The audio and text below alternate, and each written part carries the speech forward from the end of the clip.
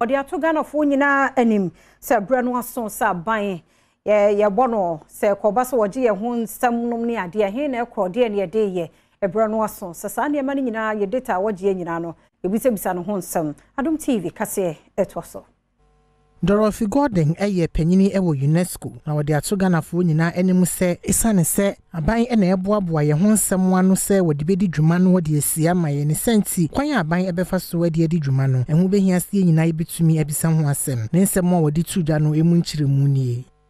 We are not holding our political elite accountable for the kind of regulatory frameworks that we have locally. It's as if most people do not actually realize they're giving away so much valuable information each time that they're using certain apps.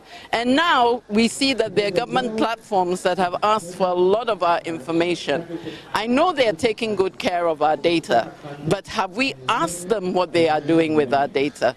Nobody, let me put it this way. Everybody can be good, but it's always better if somebody is watching them.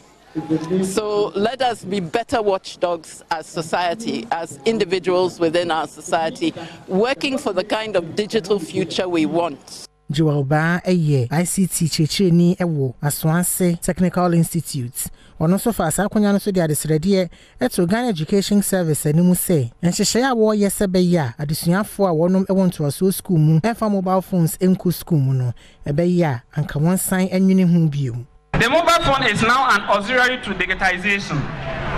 To celebrate girls in ICT with a team, Digital Schools for Life, I will be the first ICT teacher to join the advocacy for allowing but regulating the usage of mobile phones in the second cycle institution. Nwachiri ena Ishmael Arthur ya wo ye principal of the Aswanse Technical Institute ano edin sembi eto aso. Education is for all. Na Ghana, it is education for all that. And now them is for so